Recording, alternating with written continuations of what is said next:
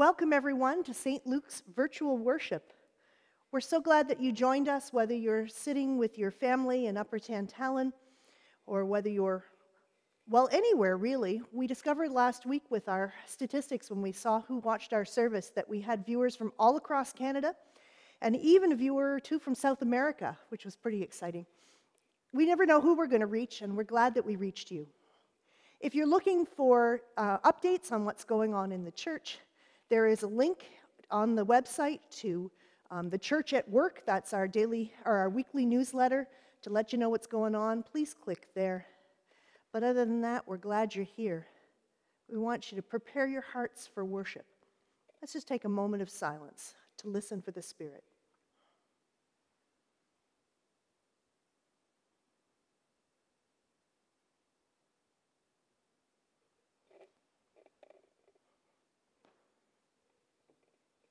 The sound of the bowl calls us to worship.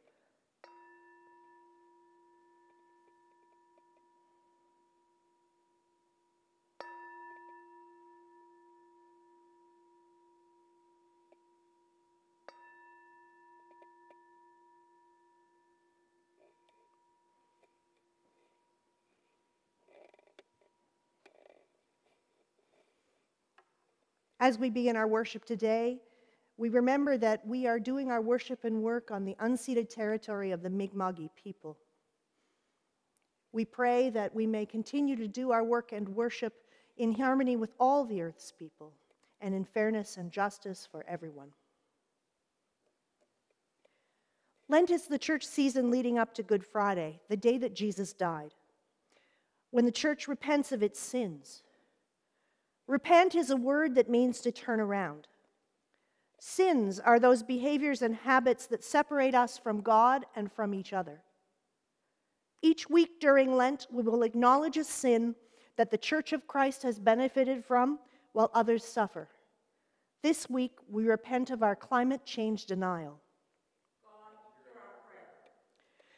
The Bible teaches that we were created to take care of the earth, but we have used the earth in whatever way makes the most money. We have pushed our planet to the limit until the water is full of plastic, until the land is full of toxins, until the air is full of carbon, and the climate has begun to change. God have mercy. But instead of owning up to our responsibility, we have denied that the climate is changing, preferring our economic systems over the good health of the only planet we have. We have used our idea of heaven to justify our misuse of the created world, since it is not our eternal home. Christ have mercy. We have aligned ourselves with big oil and the status quo, and kept driving our cars and eating our strawberries flown in from California. We have been deaf to the concerns of the poorer parts of the world already beginning to suffer, their islands disappearing into the rising sea. God have mercy. The church has benefited from the sins of climate change denial, while others have suffered. And every time one benefits from the suffering of another, a little more light goes out of the world.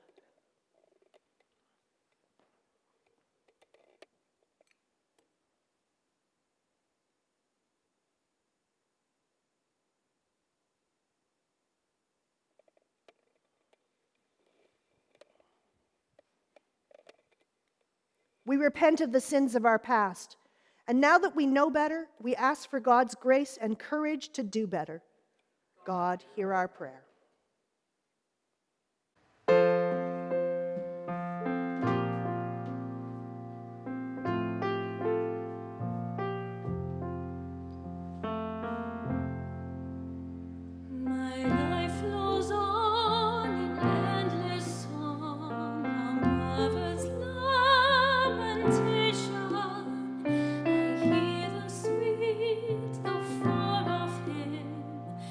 Here's a new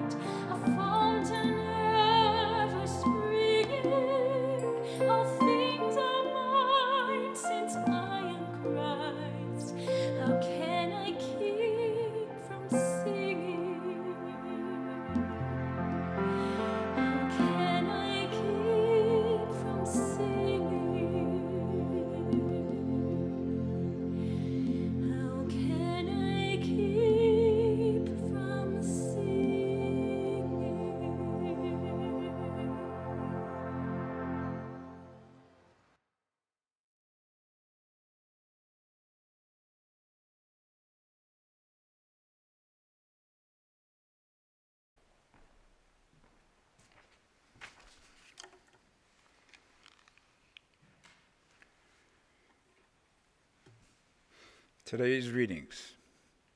The Gospel of Mark, chapter 13, and it'll be verses 1 to 8, and also verses 24 to 37. Then Exodus 20, verses 8 to 11. Mark, the destruction of the temple foretold. As he came out of the temple, one of the disciples said to him, "Look, teacher, what large stones and what large buildings." Then Jesus asked him, "Do you see these great buildings? Not one stone will be left here upon another. All will be thrown down." When he was sitting on the Mount of Olives, opposite the temple, Peter, James, John, and Andrew asked him privately, "Tell us, when will this be? And what will be the sign that all of these things are about to be accomplished?" Then Jesus began to say to them, "Beware that no one leads you astray. Many will come in my name and say, 'I am he,' and they will lead many astray. When you hear of wars and rumors of wars, do not be alarmed. This must take place. But the end is still to come. For nation will rise upon nation, and kingdom against kingdom. There will be earthquakes in various places. There will be famines. This is but the beginning of the birth pangs." And then the coming of the Son of Man. "But in these days, after the suffering, the sun will be darkened, and the moon will not give its light, and the stars will be falling from the heaven, and the powers in the heavens will be shaken. Then they will see the Son of Man coming in clouds with great power and glory. Then he will send out the angels and gather his elect from the four winds, from the ends of the earth to the ends of heaven. From the fig tree, learn its lesson. As soon as its branches become tender and put forth its leaves, you know that summer is near. So also, when you see these things taking place, you know that he is near at the very gates. Truly, I tell you, this generation will not pass away until all these things have taken place. Heaven and earth will pass away, but my words will not pass away. But about that day or hour, no one knows, neither the angels in heaven, nor the Son, but only the Father. Beware, keep alert, for you do not know when the time will come. It is like a man going on a journey. When he leaves home and puts his slaves in charge, each with his work, and commands the doorkeeper to be on his watch. Therefore keep awake, for you do not know when the master of the house will come, in the evening, or at midnight, or at cockcrow, or at dawn, or else he may find you asleep. When he comes suddenly, and when I say to you, I say to all, keep awake." At Exodus. "Remember the Sabbath day and keep it holy. 6 days you shall labor and do all your work, but the seventh day is a Sabbath to the Lord your God. You shall not do any work. You, your son or your daughter, your male or female slave, your livestock, or the alien resident in your towns. For in 6 days the Lord made heaven and earth, the sea and all that is in them, but rested the seventh day. Therefore the Lord blessed the Sabbath day and consecrated it." And may God add a blessing to this reading.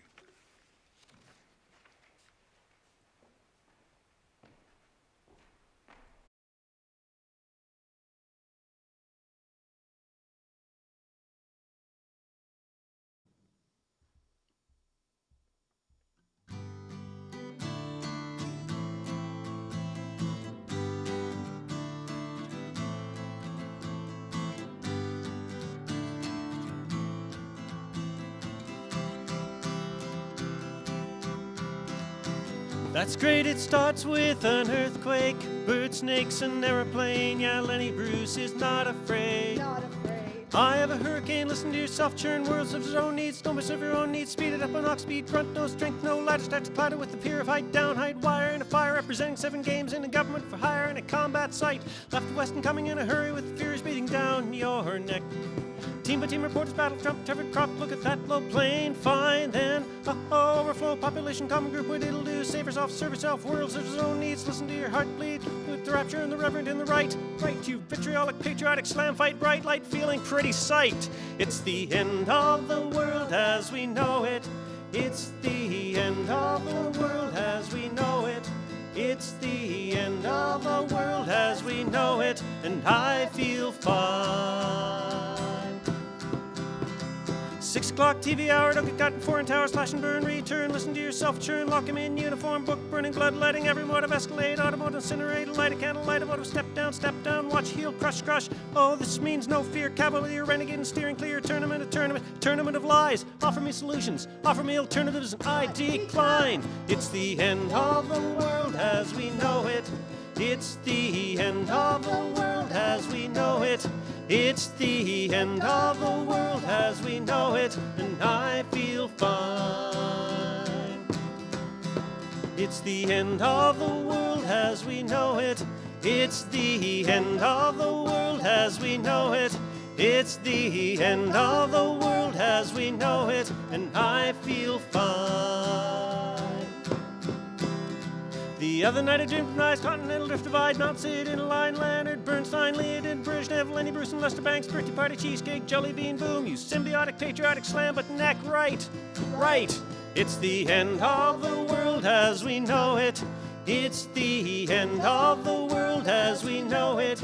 It's the end of the world as we know it, and I feel fine. It's the end of the world as we know it. It's time I had some time alone. It's time I had some time alone. I feel fine.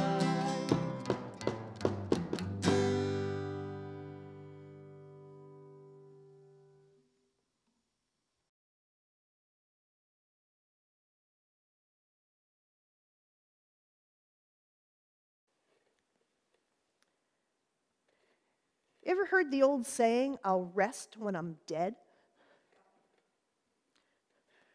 Kind of came up in our house this week. And I guess it may not be all that funny when you consider some of the stuff that's going on around the world right now. Some of the pictures we've getting out of New York City and some of that sort of stuff. But I do think that it is a phrase that sums up as well as anything how our society looks at rest. It's something you just don't stop.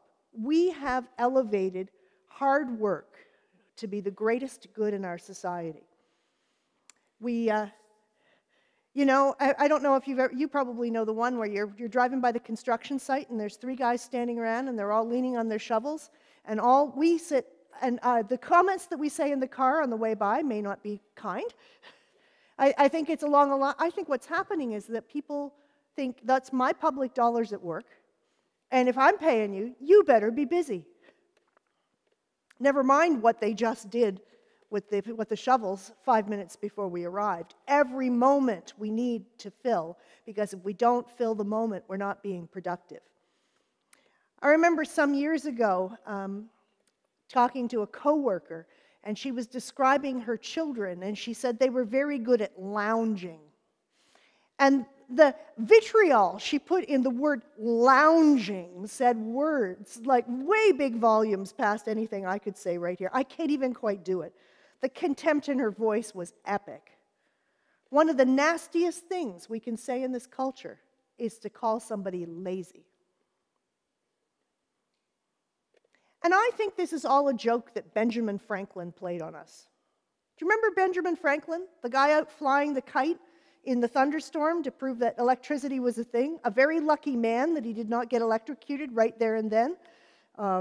But instead he lived and became one of the great founders of the United States, and I think he even signed the Declaration of Independence. Well, Benjamin Franklin is famous about that, but another thing he's famous about is that he is considered by many to be the author of the modern Protestant work ethic. And the idea of the Protestant work ethic, it comes out of a combination of Puritan thinking and Calvinist thinking.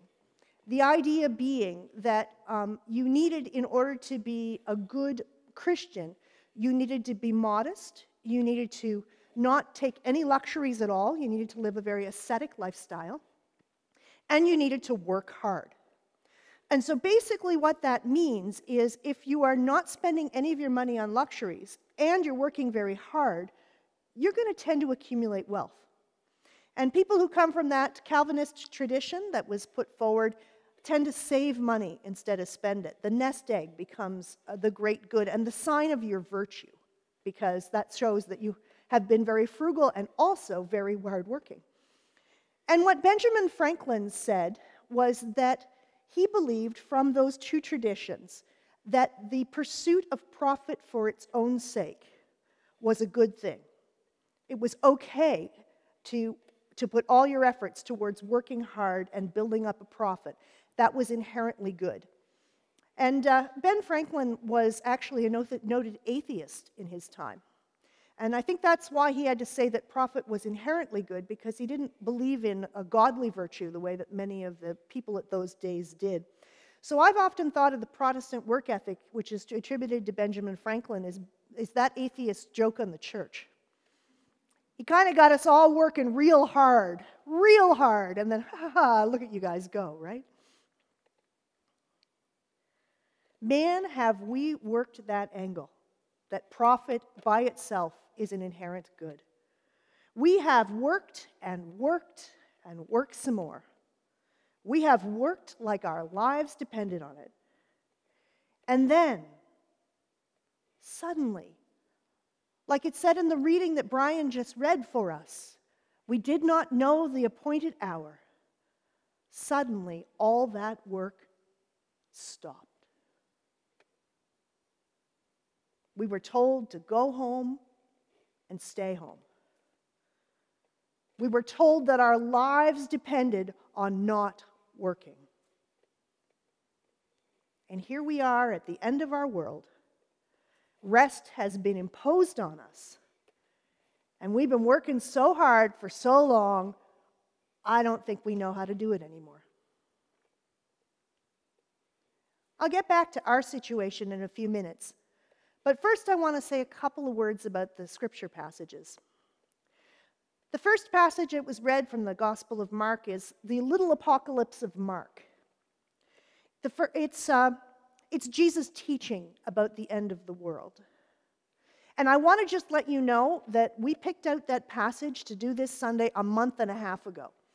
We had no idea that the end of our world was coming down. But then, when this is what happened, we said, okay, let's just go with it.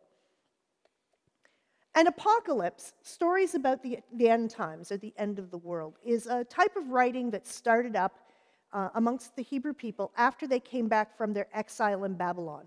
Their city had been destroyed, had been razed to the ground. They were in exile for 75 years and then came home back to their city, believing the whole time that all they had to do was rebuild and everything would be amazing. It would be perfect. God would practically live with them, and all people would go back to the good behavior that until now they were not displaying. So guess what happened? People were people, and they did not go back to the good behavior. They still cared too much about the values of the surrounding culture and not enough about what God was asking them to do. They still were unjust to the widows and the orphans. So after a few years of that, maybe 100 years of that, another idea came up in Israel, which was to say, if we're going to ever make the world fair and just, God has to end history and come down and be our ruler here on earth. And when God is our ruler here on earth, that's when things will finally be fair. And so apocalypse is a genre or a type of writing in the book that we see. The book of Daniel's like that. You already know about the book of Revelation, which comes from a little later than Jesus' time. But John the Baptist was an apocalyptic teacher. teaching that the end of the world was at hand. And we believe that Jesus learned the end time stories from John. And so this piece of story, although it's put at the end of Mark's gospel, may actually have been teachings from the beginning of Jesus' ministry, before he thought everything all the way through. He was still teaching that the world was about to end and God was going to come down and fix things. We think that as his ministry went on later, what he started teaching instead was the kingdom of God is already here. It's already here, and it's inside you.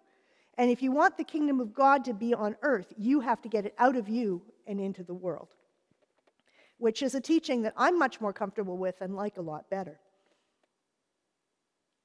But I do think that this teaching about the kingdom of God, when God will live on earth, speaks profoundly to people who are oppressed or living in injustice.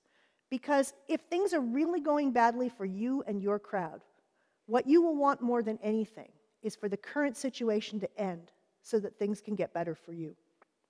And if you're at the top, if you're the king or the king's courtiers or those people who benefit from the power and the influence of the king, the last thing you want is for the world to end. And so apocalypse literature has always been there. It's sort of as a powerful literature of the underdog. Whenever you're the underdog, that's what you're looking for. My problem sometimes with this kind of literature is that in times of persecution, it can become a kind of a revenge fantasy.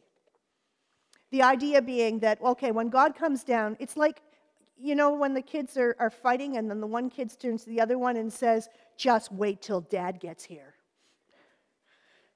That's sometimes how I think we treat apocalyptic literature. The idea being that God's going to come down, God is going to take my enemies by the scruff of the neck, toss them into the boiling pit of lava, and oh, it's going to feel so good to watch them go.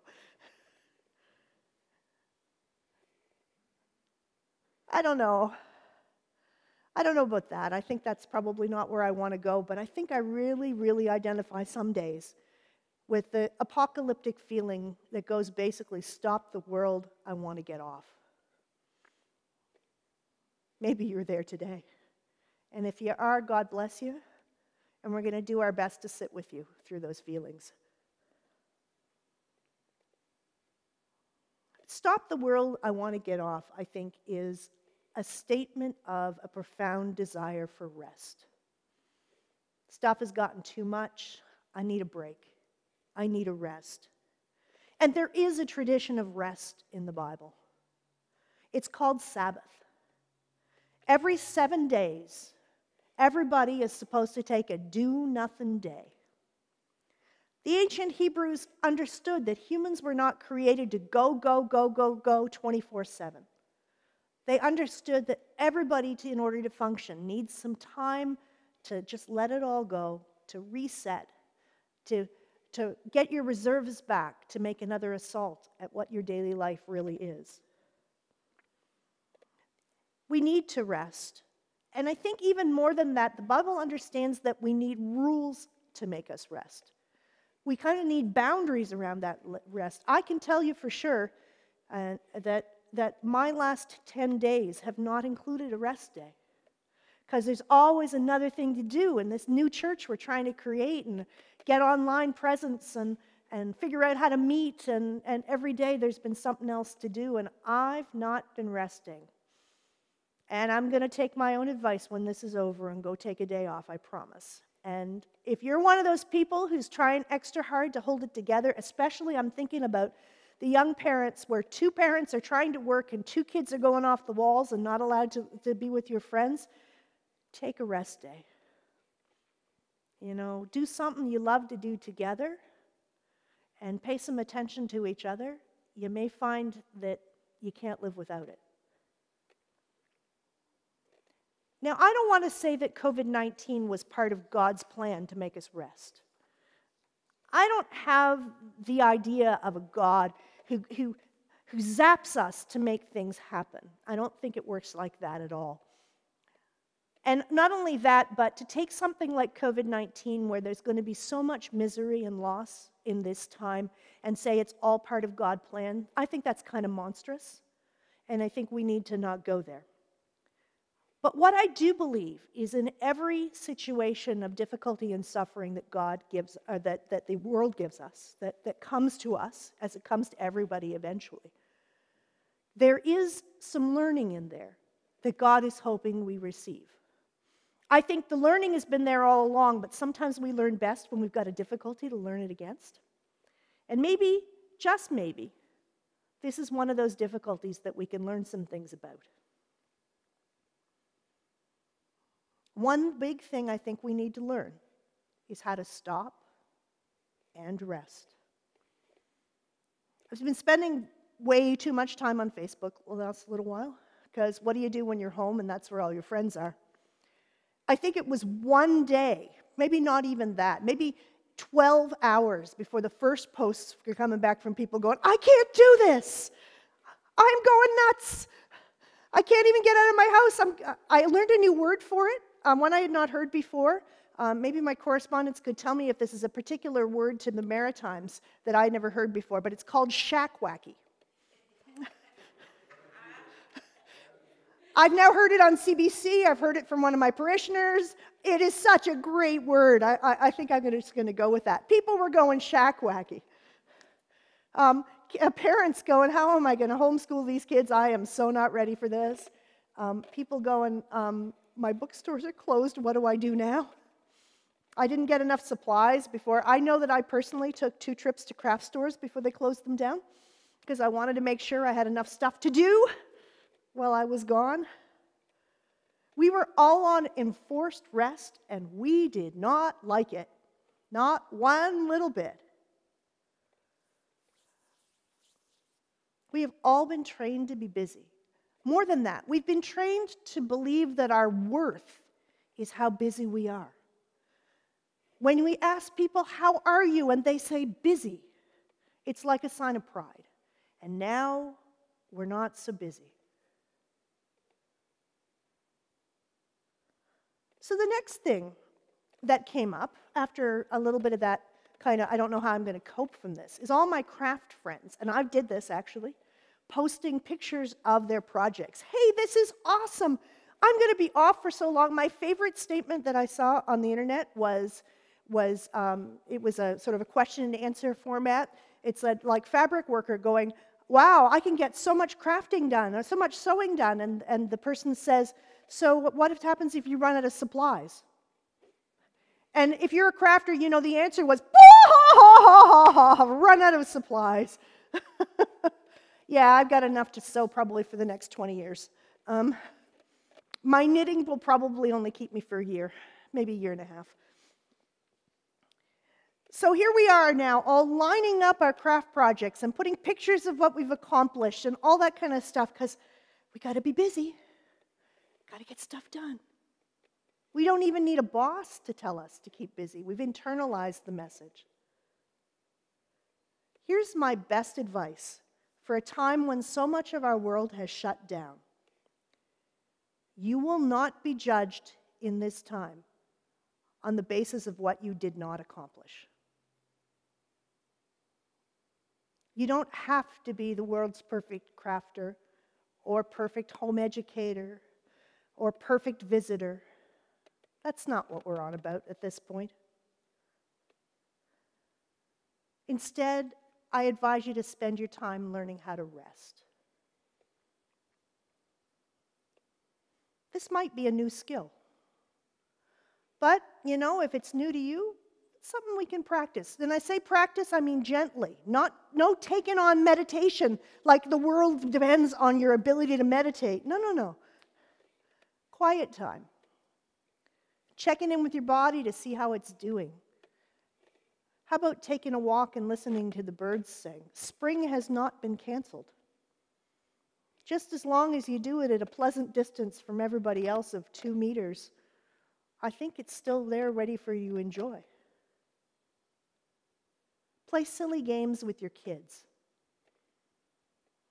I had a friend yesterday whose birthday it was, and so what she decided to do was have a party on Facebook. It was a party together alone, and what she said is, post pictures of the cake and the drinks you have had in my honor, and silly party hats are good. And so we got pictures of everybody's silly party hats. You know, that sounds like a great idea. Let's not take this too seriously. I think one of the things that our world is about to discover is that most of the stuff we have been doing in all of our busy work hasn't actually been all that important. We can work without having to commute every day. That crazy moment of trying to get all the kids ready at the same time as the parents and get out without anyone actually screaming at each other. Most of the stuff that we buy, we don't need. Kids still have more fun playing with an empty box or a stick than they have at their structured after-school activities. We can learn how to pause in our work from time to time and rest, and the world does not actually end. And if we can learn how to rest. If we can learn how to rest individually, maybe the other thing we can learn is how to give our world a rest. I was struck, as I said last week, by the pictures out of China showing the yellow arms of pollution from reaching out from Beijing in January, and then pictures in March with it all gone. And the canals in Venice, clear and full of fish for the first time in as long as anyone can remember, actually. And I'm thinking, if all the commuters stay home and most of the supply trucks stay home and we don't actually keep consuming the way we've been consuming, what kind of rest would that be for our Earth? I think signs are showing it's going to be pretty good, actually. If you think all the way back to September, when the kids protested for climate change at the end of September, I and my kids walked in that parade. There were 10,000 people plus in downtown Halifax and more all over the country saying things have to change and we need to start giving some things up if we want to keep our planet healthy. And the powers that be gave lip service to the kids' demands, but basically things went on as if nothing had changed because there's no way we can bring our commerce to a stop to be able to save our planet. And then our health was at risk, the health of people like you and I. The number of world leaders that are coming down with this virus, the news is increasing every day. And suddenly, when it's our lives that are at stake, individually, our lives in our place, we can bring the world to a stop. So one of my really hopeful things, and I am holding on to this deeply, is that when this is all over, the credibility of those who say we cannot shut down our economic engine for the sake of our planet will have been proved wrong. Because even our Earth needs a Sabbath rest. And this virus-imposed rest may actually show us the way. When we start up again, the kids will no longer believe us when we say we can't. And like the black slaves in America who sang about the old world ending and the new world beginning, because when the old world meant slavery and the new world meant freedom, the end of the world didn't seem so bad. I also hope for the end of the old world and the beginning of the new one, where the old one meant profit at all costs, and the new one means Sabbath rest from time to time, and a new environment healing from the damage we have done. My Lord, what a morning indeed. Amen.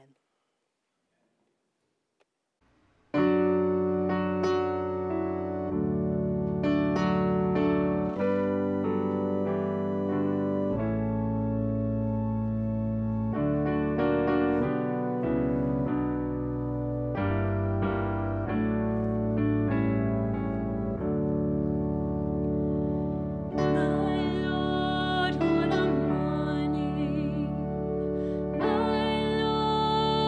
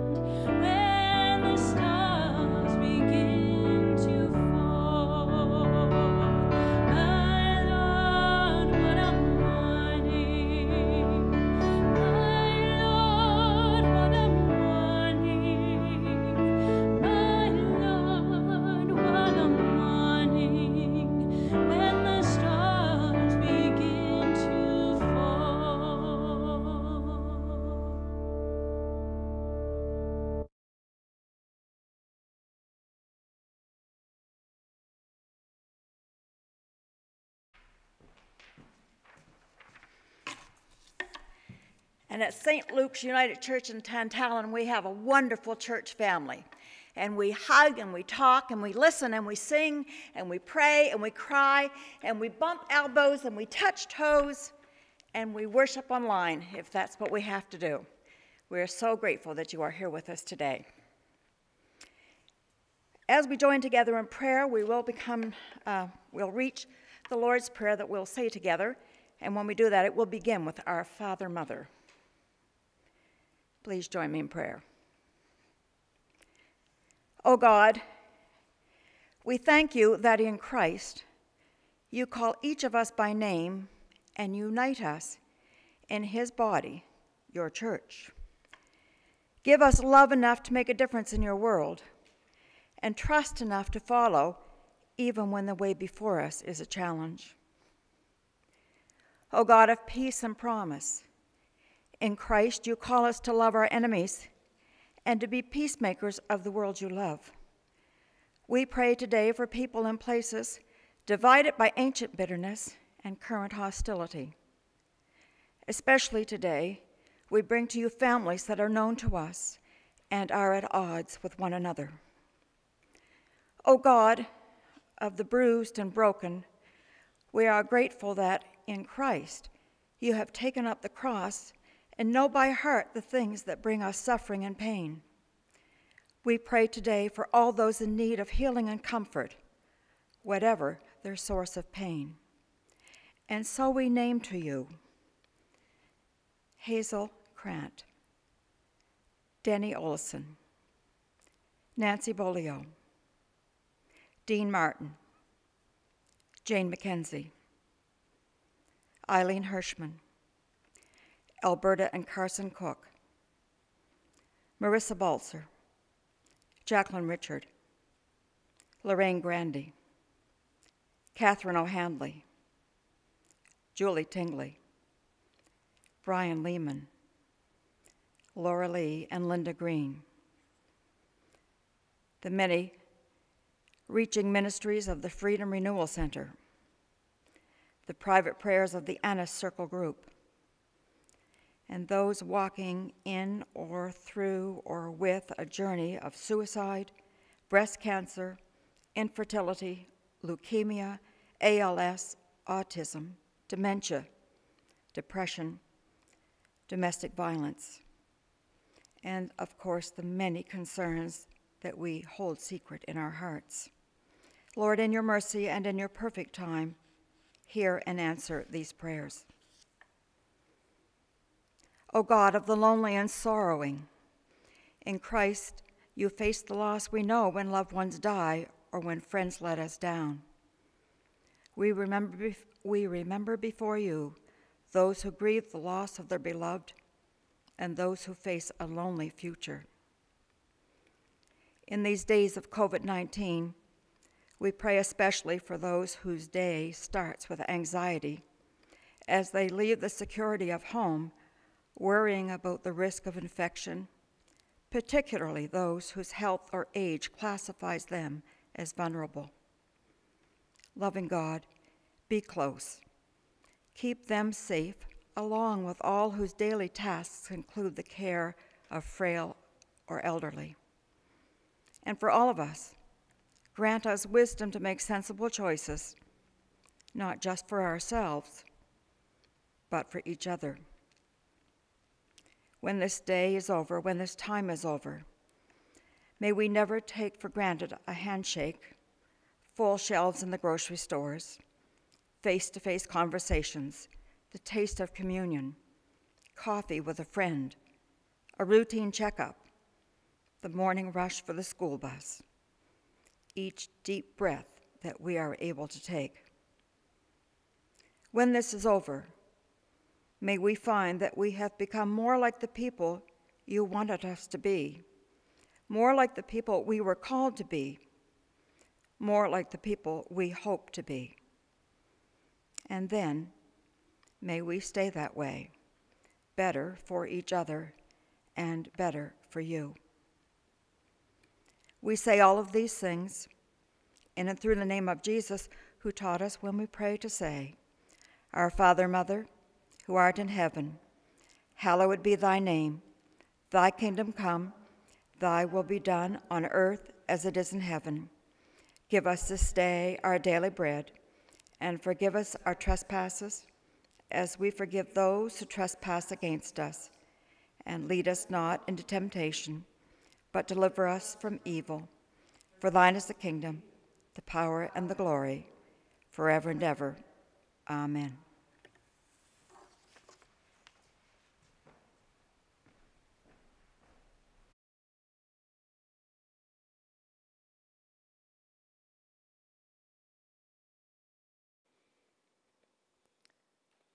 Now I pray for you all the benefits of rest. I pray that you may continue to find community in your isolation, and that you may know that wherever you are and whatever you are doing, God is there. And may the living Christ go with you. May he go behind you to support you, beside you to befriend you, above you to watch over you, within you to empower you, and ahead of you to show you the way. Amen.